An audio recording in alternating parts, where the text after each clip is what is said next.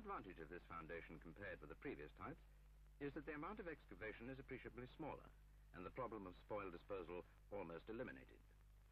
Furthermore, the amount of concrete to be mixed, handled and placed is very much less. In addition, and because of these smaller quantities, the site is kept much cleaner.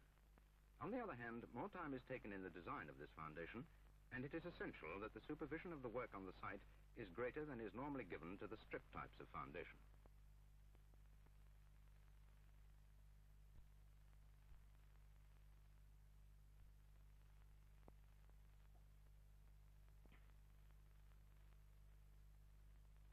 The third alternative type is the under-ream pile foundation. Strictly, this is not a pile. It is a form of pad carrying the load on end bearing only. Normally bored to a depth of 4 feet, it is 12 inches in diameter, opening out to a maximum of 33 inches at the base in the form of a 45-degree inverted mushroom. In this foundation, the same general principles as for straight board piles are followed in both design and construction. The heads of the piles, or pads, support a reinforced in situ concrete ground beam, constructed with an underlay of ashes and building paper. On this beam, the brickwork is built up to receive the damp-proof course. This prototype machine for boring under-reamed holes has been specially designed and developed by the Building Research Station for experimental work. The auger is mounted on an agricultural tractor, which enables the machine to be driven from site to site along public roads under its own power, and so avoids expensive transport by low loader.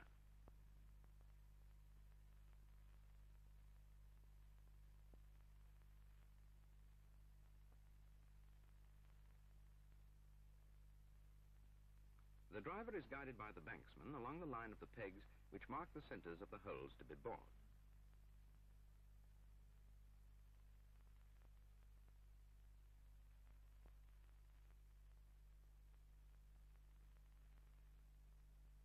When the auger has been positioned above the first peg, the tractor is leveled by means of its hydraulically operated legs with the aid of a circular spirit level mounted on the machine in front of the driver, bringing the positioning rod directly over the peg.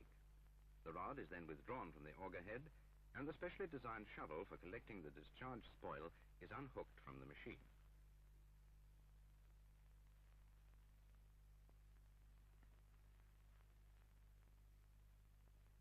Boring begins with the auger blades closed. The straight shaft is first bored to the required depth, in this case 4 feet, the auger being fed into the ground by this manually operated lever.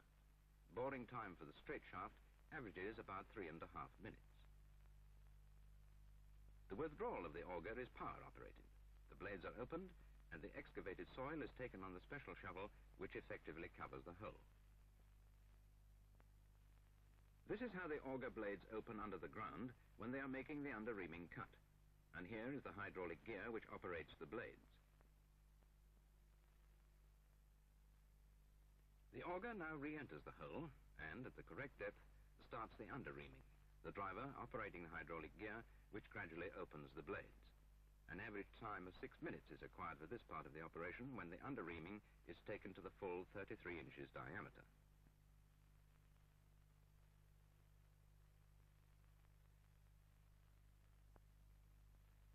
The loose crumbs of soil left in the hole have to be cleared with tools designed for the purpose.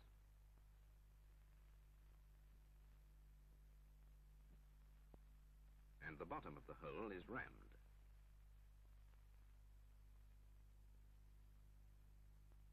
Concrete is then poured using the hopper to exclude loose soil. The concrete should be well rodded to ensure that the hole is completely filled up to the roof of the under-reaming. Here is a typical under-ream pile which has been removed from the ground. Note the clean and accurate cut made by the under-reaming blades. The casting of the ground beam over the heads of the piles is then dealt with in the same way as for the straight board pile foundation, with ashes in the bottom of the trench, building paper and reinforcement.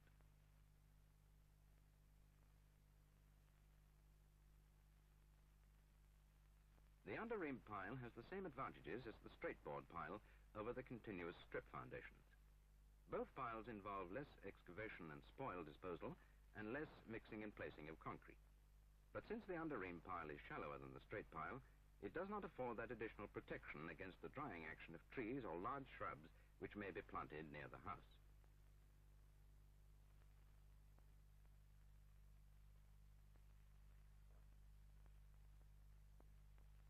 We have now seen 4 different designs of house foundation, all of which will give protection against settlement on shrinkable clay.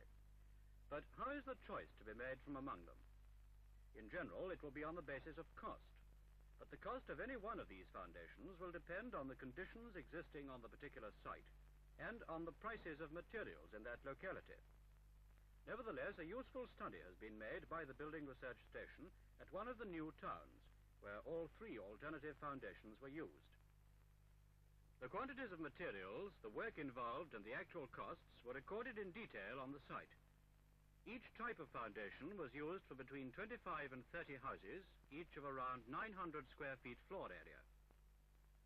Although deep traditional foundations were not constructed on the same site, a close estimate of their costs can be based on the recorded productivity of labor and plant for the alternatives, and on the local cost of materials. The estimate made is therefore comparable with those for the 3 alternative types. The quantities and costs for all the foundations we have considered are shown in the diagrams which follow. First, the quantities.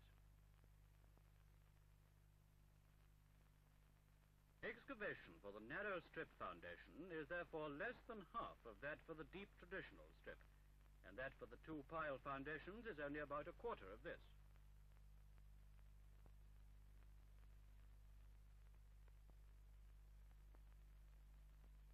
The 13.6 cubic yards of concrete in the narrow strip foundation is more than double that required for either of the pile foundations. Ashes, building paper, and reinforcement are required only for the 2 types of pile foundation. The amount of brick underbuilding is similar for all 3 alternative foundations, but is only about 1/4 of that required for the deep traditional strip foundation.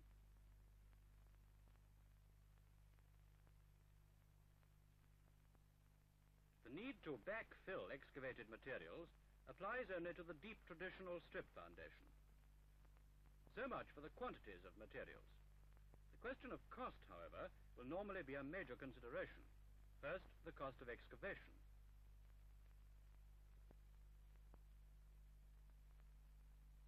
Then the cost of concrete.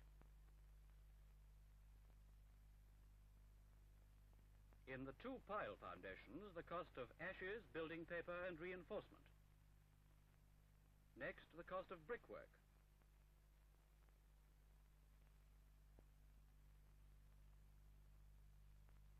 Cost of backfill for the deep traditional foundation. And finally, the extra cost of design and supervision for the pile foundations. The total costs per house are therefore the deep traditional strip, £75, the deep narrow strip, £53, the straight board pile, £50,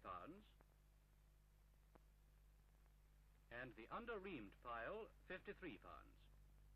The difference in cost between the deep traditional strip foundation and the other 3 types is sufficiently great to justify the conclusion that it is likely to be the most costly always. On the other hand, the 3 newer types are closely competitive, and selection will therefore depend on the conditions on the particular site and the local cost of materials. However, one thing is certain.